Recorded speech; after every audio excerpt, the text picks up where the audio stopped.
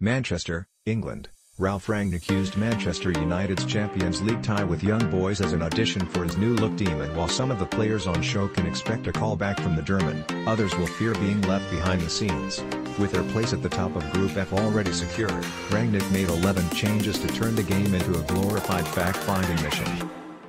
Cristiano Ronaldo, Harry Maguire, David De Gea and the rest were left at home on a cold, wet December night in Manchester, but after a 1-1 draw with the Swiss champions, Henderson, Juan and Mason Greenwood let Rangnick know they can be willing allies in his Old Trafford revolution.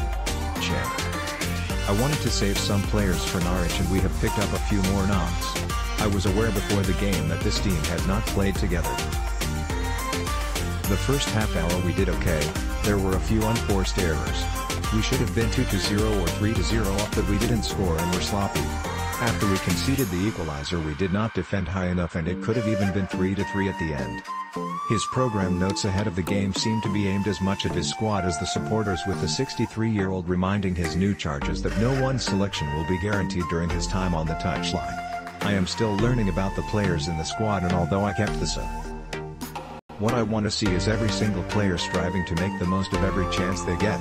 Greenwood was the first to take his opportunity with a spectacular finish from Luke Shaw's cross inside 10 minutes.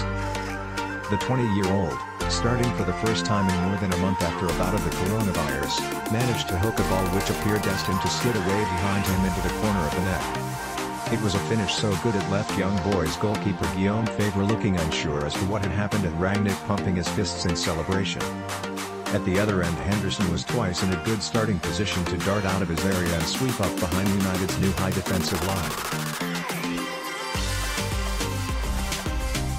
Making just his second start of the season, he made a good save from Fabian Rieder before being replaced midway through the second half for Tom Heaton, who came on for his debut 19 years after first joining the club.